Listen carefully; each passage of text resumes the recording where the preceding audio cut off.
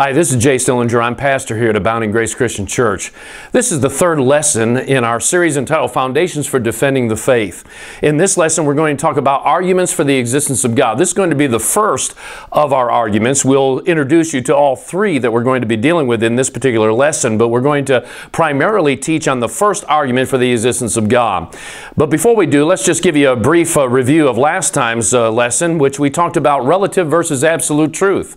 And so we dealt with the idea that there has to be an objective, transcendent kind of truth that is not based upon our preference, based upon our opinions, but an absolute truth that we can depend upon every time, that's true for all people at all times and in every place. And I believe that we did a pretty good job in establishing the fact that truth can be known, and truth does exist. Real truth, absolute truth, objective truth. And so in this lesson, we're going to talk about, does God exist? We've established or attempted to establish that truth exists. Now we're going to talk about, does God exist? And we're going to deal with some real scientific evidences for the existence of God, things that lean toward the fact that God does exist. And as we look at these things, I think it's going to bless us and help all of you to be able to get established firmer in your faith, but also to be able to convey these things to other people that may not believe in or might doubt the existence of God.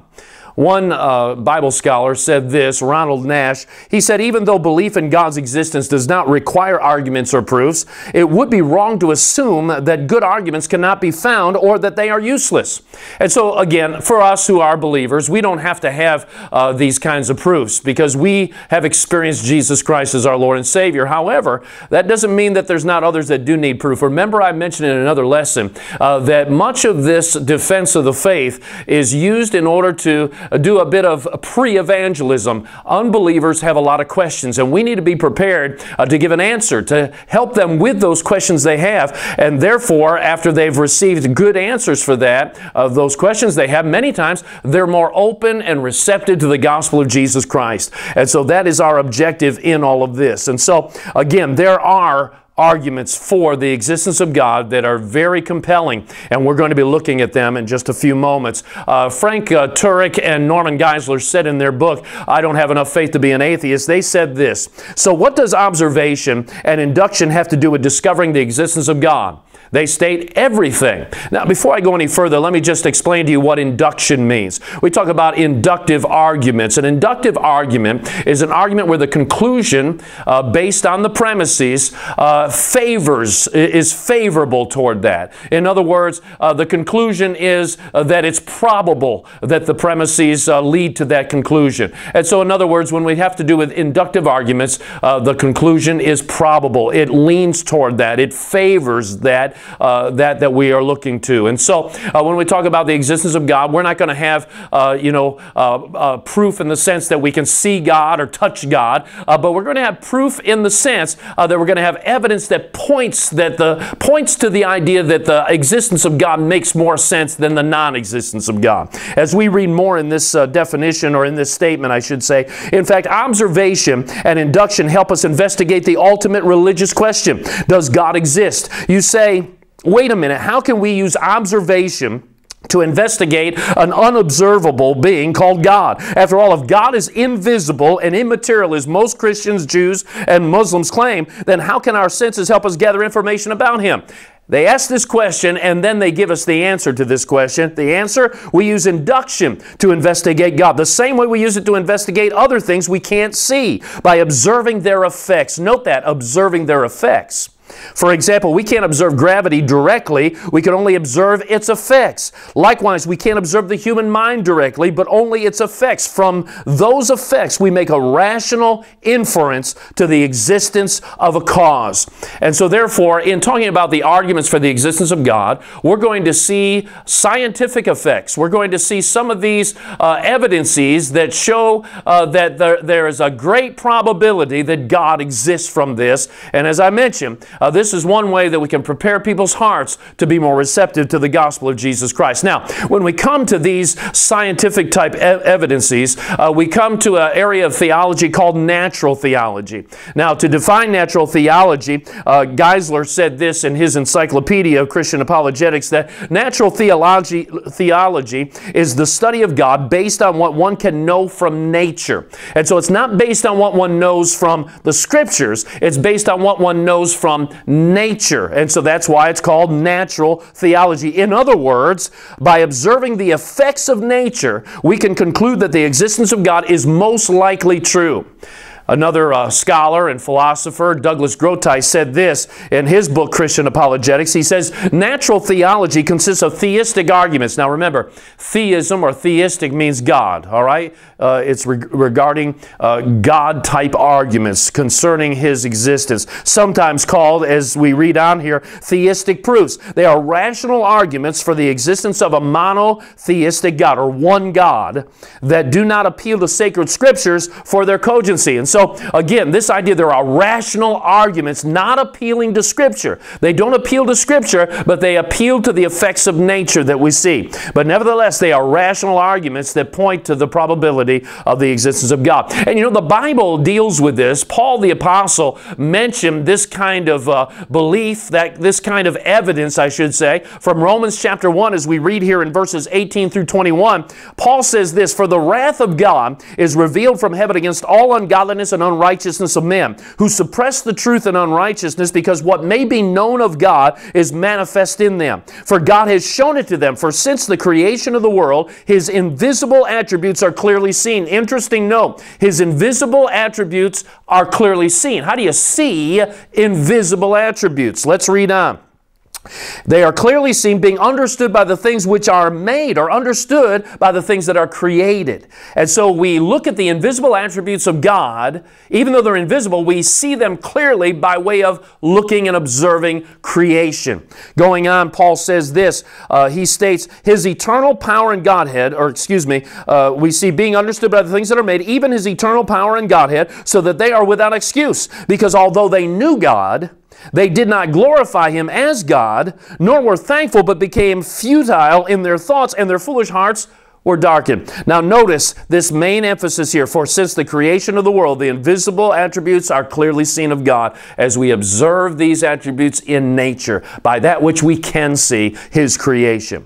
All right, as I mentioned already, we're going to deal with three great arguments for the existence of God. There are many more arguments than just these three, but these, in my mind, and many other people's minds, are the most compelling arguments for the existence of God. The first one, I'm going to introduce the three to you, then we're going to come back and do the first one in this lesson today. The first one is having to do with the beginning of the universe, and it's called the cosmological argument. Now, the cosmological argument is really a family of arguments, but we're going to put it in a nutshell, and we're going to see some things about this today. And then also design. In other words, the teleological argument, which we'll deal with in our next lesson, which is the argument for design. The universe and life in general are intricately designed with such precision. They speak of a designer. Whenever you see such precise design in nature, you must logically conclude there must have been a designer. And so we're going to look at this as well, and I think that you're going to be blessed by that as well. And then morality, or the moral argument, which we'll deal with two lessons from this one, and that'll be our third argument for the existence of God that will help build faith in us, build confidence in us in order to minister to other people that need to see these things. And so, as I mentioned, we're going to start off talking about the cosmological argument, or the argument toward God's beginning, or the existence, the beginning of the universe. The beginning. The universe had a beginning. Now, the cosmological argument, the universe having a beginning, means this, or the logical argument for it is stated in this way. Everything that had a beginning, or everything that begins to exist, must have a cause. The universe, the second premise, the universe began to exist. Therefore, the conclusion is, therefore, the universe has a cause. And so, the premises are the first two. The premises are the first two. Everything that began to exist has a cause. The universe began to exist, and therefore the universe has a cause. And of course, for Christians, we believe that cause is God. And so, as we look at these things, everything that begins to exist has a cause. That seems just normal, rational thought. I don't think anybody would, basically anybody would really argue with that. Anything that begins to exist, most people would agree, not everyone, there's still those that would argue this, but most people agree that that is a logical, rational conclusion. That everything that begins to exist, there had to be a cause for it to exist.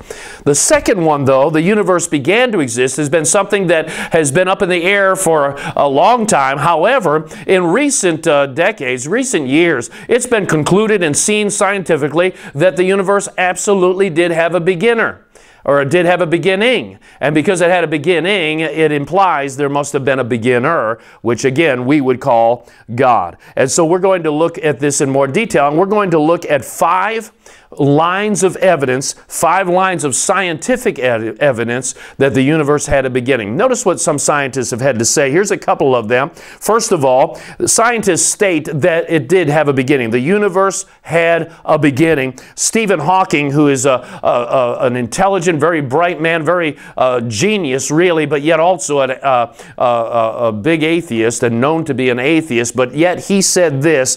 He said this about the beginning of the universe. Almost everyone now believes that the universe and time itself had a beginning at the Big Bang. Now, don't get upset about this idea of the Big Bang. Christians should not really have trouble with the concept of a Big Bang. The only reason why Christians do have trouble, I think, is because they put that together with the idea of Darwin's evolution. But that's not necessary. When we talk about a Big Bang, we're talking about a beginning. We're talking about something starting. The universe began. If you want to call it a Big Bang or not, that's what cosmologists call it, is the Big Bang. And so we don't have to struggle with this. There's no problem with believing in the Big Bang scripturally, because for us it's just another way of expressing the beginning of the universe. Another atheistic scientist said this, Alexander Vilenkin. He stated this way. He said, with the proof now in place, cosmologists can no longer hide behind the possibility of a past eternal universe. There's now no escape. They have to face the problem of a cosmic beginning.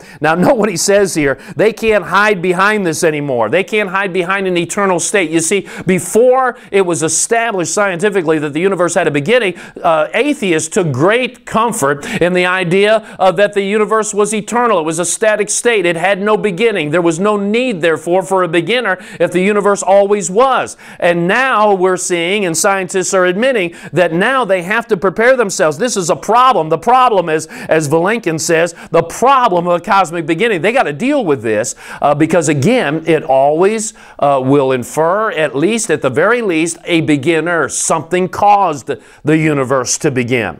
Now, as I mentioned a few minutes ago, we're going to look at 5 scientific lines of evidence for the beginning of the universe. These don't have to do with Scripture, although they line up with Scripture without any problem. But notice what they are as we look at some of this here today. First of all, we use the acronym, and this comes from Turek and Geisler in their book, I Don't Have Enough Faith to Be an Atheist. Excellent book. Highly recommend it. You'd be blessed by it. They use an acronym, SURGE. And each of these letters, obviously, mean something. They represent a certain aspect or a certain line of evidence for the existence of God. First of all, the S. I'm going to give them all to you, then we'll go through them in more detail. First of all, the S, the second law of thermodynamics. U, the universe is expanding. R, radiation afterglow. G is great galaxy seeds, and the last one is Einstein's general relativity. And so as we look at each one of these, we're going to see again that science has essentially proven that the universe had a beginning, and therefore, if it had a beginning, then it has a cause. And the cause most logically, most rationally would be an intelligent creator or God. All right, let's move on then and let's look at the first one. The universe had a beginning. Surge, the second law of thermodynamics, which basically means the universe is running down. It is running out of usable energy. Now, in order to understand this a little bit better, recognize the fact that the first law of thermodynamics basically states that the energy of the universe is constant. In other words, it's finite. There is no increase in energy. There's no decrease in energy in terms of energy itself, but there is a decrease in usable energy. There's the unusable energy that's already been used up, but then there's the usable energy, and again, it's finite, it's constant.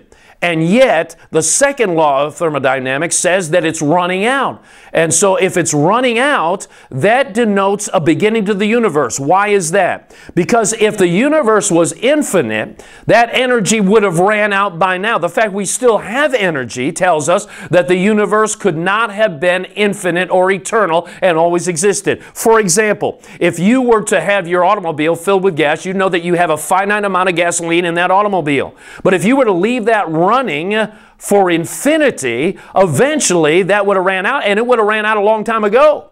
Another example of this is like a flashlight. A flashlight, if you have one and you leave it on, you know that there's a finite amount of energy in those batteries. But if you leave it on slowly but surely, it's going to dim its light's going to dim, and it's going to run out of energy. If it was began infinite amount of time ago, even though that's not really accurately said, then it would have ran out of energy a long time ago. And so the fact that there's still energy in the world, in the universe, tells us that the universe had a beginning. And virtually every scientist would agree with that. Now, the next one in our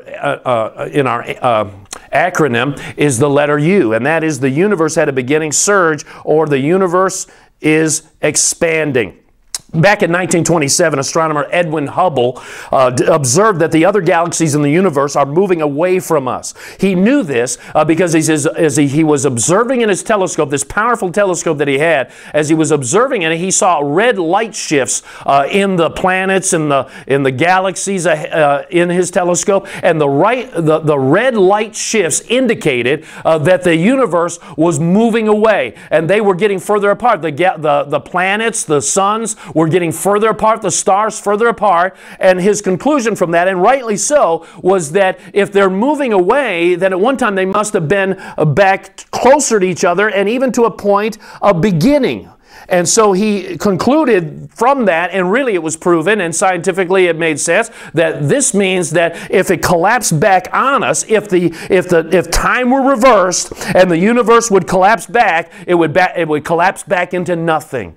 Again, an indication of the universe having a beginning. So we have S, the second law of thermodynamics, energy is running out. The second one, the universe is expanding, indicating that at one time it must have been beginning at a certain point and going out from there. And then the next part of our acronym is the R, which is the radiation afterglow. You see, scientists concluded that if there was a Big Bang, if there was, let's say, an explosion of some sort that started all of this, they thought, well, there has to be some kind of radiation glow, radiation effects, or some kind of remnant heat that should be discovered at some point, indicating that took place sometime in history. Well, these two fellows that you see here, Robert Wilson and Arno Penzias, were two scientists back in 1965, and they by accident discovered the radiation afterglow, or the cosmic microwave radiation. They discovered it by accident. They actually thought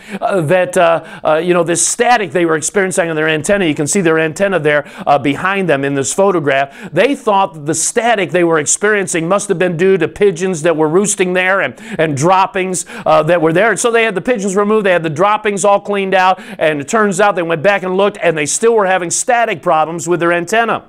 And finally, after looking these things over, they concluded, we have discovered something here. This radiation, this is the effect of a Big Bang. This is the effect of the universe having a beginning. In fact, this sort of put a nail in the coffin as far as the eternal universe or an infinite universe. It really put a nail in the coffin because it was more evidence. It was evidence that was phenomenal in terms of proving the beginning of the universe. In fact, Robert Jastrow, an agnostic who has since passed away. He was the founder of NASA's Goddard Institute of Space Studies. He said this, and again, he was not a believer, he was an agnostic. He said, no explanation other than the Big Bang has been found for the fireball radiation, as he put it, for radiation afterglow or cosmic microwave radiation. He called it fireball radiation. The clincher, which has convinced almost the last doubting Thomas, is that the radiation discovered by Penzias and Wilson has exactly the pattern of wavelengths wavelengths expected for the light and heat produced in a great explosion. Supporters of the steady state theory, which is referring to the eternal steady state of the universe that atheists and many scientists adhered to prior to these discoveries, he said supporters of the steady state theory have tried desperately to find an alternative explanation, but they have failed. At the present time, the Big Bang theory has no competitors.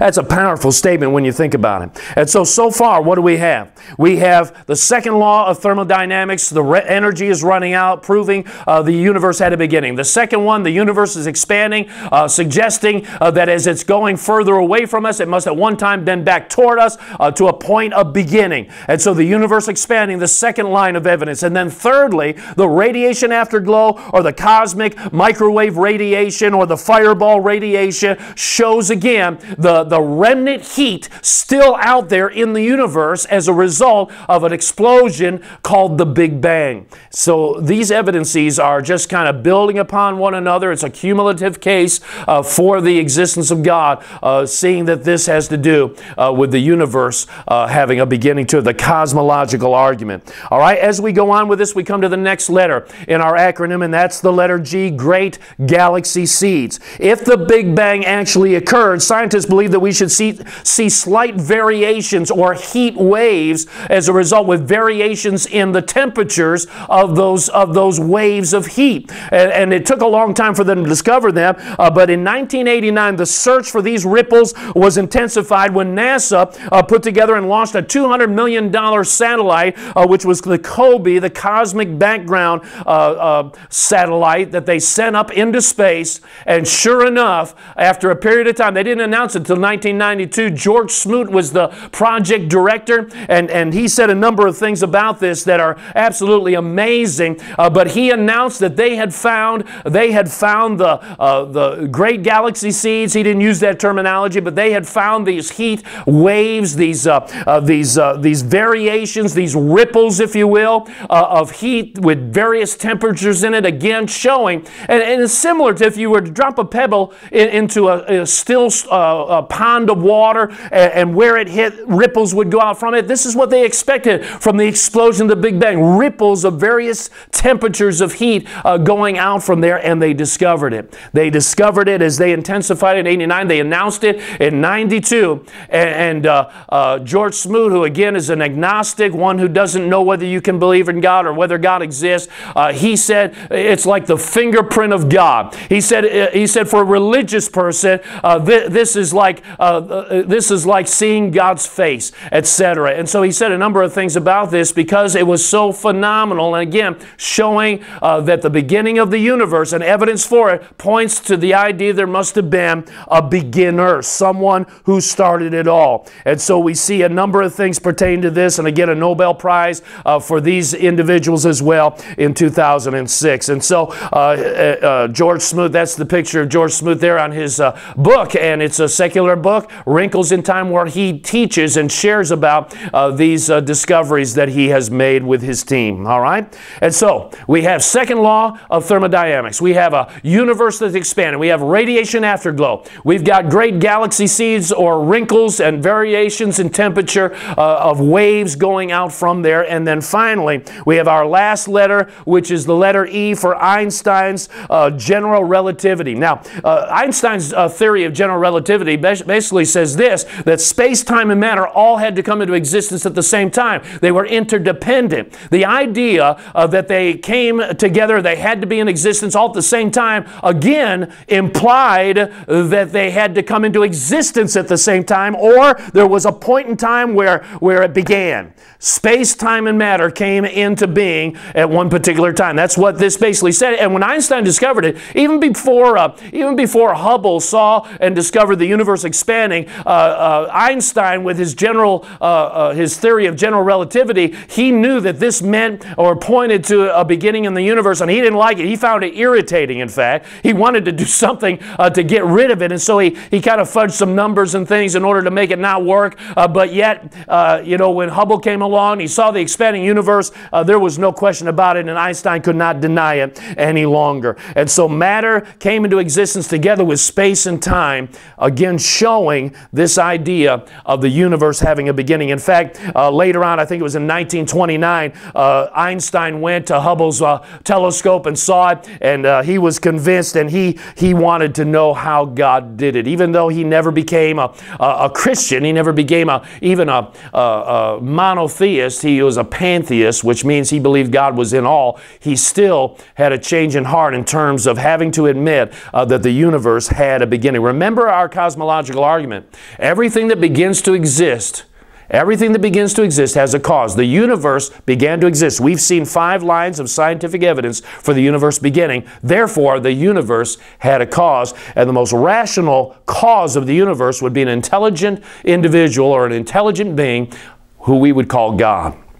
Amen. And so these things, I think, are very powerful and lead us to come to the conclusion that the most likely argument, or the most likely conclusion, is that God exists. Now, scientific evidence leads to the biblical account of creation. Here is Robert Jastrow, again an agnostic who passed away, I think 2008 or thereabouts. He said this about all of these things. He says, astronomical evidence leads to a biblical view of the origin of the world. The essential element in the astronomical and biblical accounts of Genesis is the same. What a phenomenal statement by an agnostic. Now, if it was said by a Christian or even a Jewish individual, that would have been one thing. But this was said by an agnostic, a man who wasn't sure if anyone could know whether there was a God or not. But yet he said that the astronomical evidence points to the biblical account of creation, essentially. As we look further into this, he also said in an interview one time, this is what Jastrow said in an interview. He said, astronomers now find they have painted themselves into a corner because they have proven by their own methods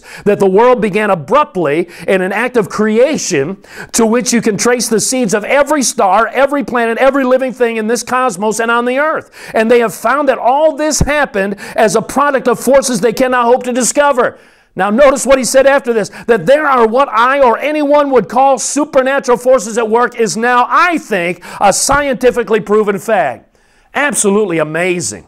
He said, now this agnostic scientist, this man who was well respected and prestigious, he said that there are what I or anyone else would have to conclude supernatural forces at work, and that those supernatural forces would be scientifically proven at this point. Well, you know what?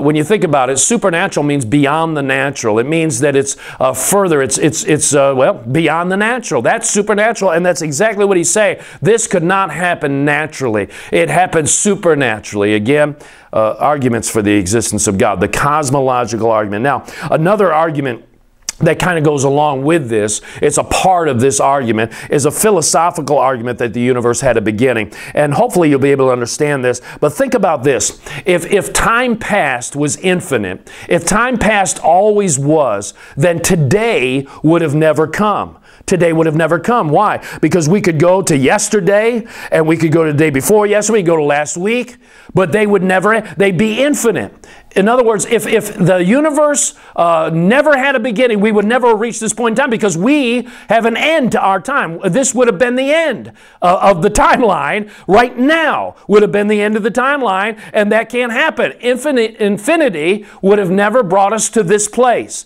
And so that's a philosophical evidence for the universe having a beginning. And so if the past were infinite, today could never have arrived.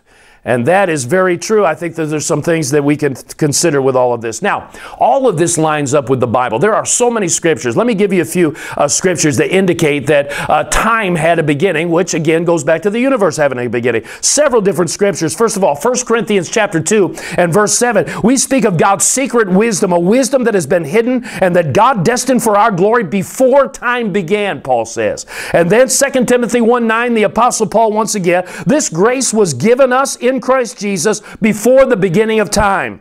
Titus 1:2, the hope of eternal life which God promised before the beginning of time. I think you're getting the picture here. And then finally, Jude 1 and verse 25, to the only God our Savior through Jesus Christ our Lord be glory, majesty, dominion, and authority before all time and now and forever. Amen. So regarding the existence of God, the evidence leaves us with the following two options. Here's the two options. These are the only options we have. That is, either no one created something out of nothing, which is the atheistic view, or someone created something out of nothing, which is the theistic view. Now I ask you the question, which of these views is most reasonable? I think the most reasonable is that someone created something out of nothing. And that someone is God. That's the only reason. Nothing comes out of nothing. I mean, you just can't do that. That doesn't work that way. And so therefore, someone created something out of nothing is the most reasonable solution, or the most reasonable conclusion that we would have from that. And so, a question that you can ask an atheist, if there is no God, why is there something rather than nothing at all? And see what their answer would be on that. Now note some other things that scientists have stated. The beginning is biblical. Some other individuals, Arnold Penzias, one of the discoverers of the radiation afterglow, said this: the best data we have concerning the Big Bang are exactly what I would have predicted had I had nothing to go on but the 5 books of Moses, the Psalms, and the Bible as a whole. And then also Robert Wilson, the co-founder of the radiation afterglow, said, certainly there was something that set it all off. I can't think of a better theory of the origin of the universe to match Genesis. And so again, they're pointing back to the Genesis account of the universe having a beginning. George Smoot, who was the project leader that came around and began to discover these waves, these galaxy seeds, if you will, these waves, these heat waves, he said this: there's no doubt that a parallel exists between the Big Bang as an event and the Christian notion of creation from nothing. And then I've already mentioned this quote from Robert Jastrow, but I'll mention it to you again. Now we see how astronomical evidence leads to a biblical view of the origin of the world. Scientists also state the beginning was out of nothing. Again, I appeal to Arnold Penzias, Nobel Prize winner. The easiest way to fit the observations with the least number of parameters was one in which the universe was created out of nothing in an instant and continues to expand. And then Victor Stenger, another atheist, said the universe exploded out of nothingness. And so again, it came out of nothing, but it was someone who created it out of nothing. Scientists also state in the beginning it was supernatural, and we see other things. Arthur Eddington, the beginning seems to present insuperable difficulties unless we agree to look on it as frankly supernatural.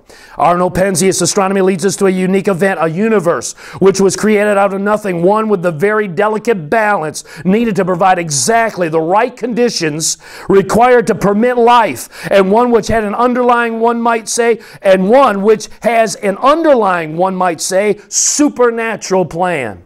And this statement goes over into what we're going to be dealing with in our next lesson, which is the argument for design, or the teleological argument, because notice it was created out of nothing, but very delicate balance needed to provide exactly the right conditions for life. Very important and very compelling argument as well. And then Robert Jastrow again, that there are what I or anyone else would call supernatural forces at work, is now I think a scientifically proven fact. These are phenomenal statements that are just absolutely amazing when coming from people who are not Christians, and many are atheists or agnostics, and yet they've concluded this, and therefore they really should understand there is a God. There is a God. Now, Robert Jastrow said this again, and I appeal to him again because he has so many fantastic statements. You're going to enjoy this. Notice what he said. For the scientist who has lived by his faith in the power of reason, the story ends like a bad dream. He has scaled the mountains of ignorance. He is about to conquer the highest peak. As he pulls himself over the final rock, he is greeted by a band of theologians who have been sitting there for centuries.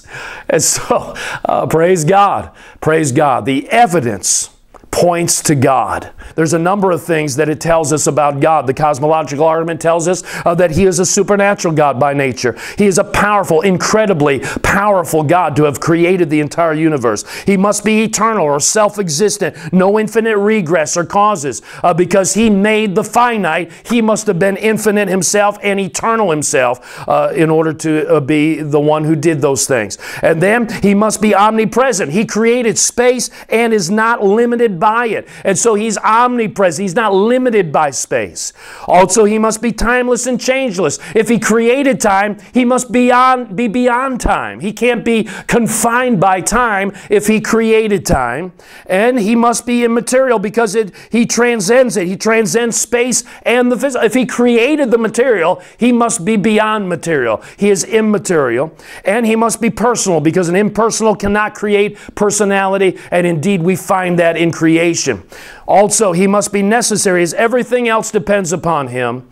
He must be infinite and singular, as you cannot have two infinites. In other words, you cannot have many gods that are infinite in their nature. There can only be one God who's infinite. The reason why is because if you have two gods, you have differences between them. One is lacking something the other one has, and vice versa. And so if you have one that is lacking something, then he is not perfect, he's not infinite, he's not complete. And so how can he be God? There can only be one infinite God because there can only be one perfection in that sense. And then he must be diverse yet have unity. Be with us next time, and next time we're going to get into the second argument for the existence of God, which is the teleological argument, or the argument for design. And I know that you're going to be greatly blessed, and again your faith is going to be built by that. Amen. God bless you now.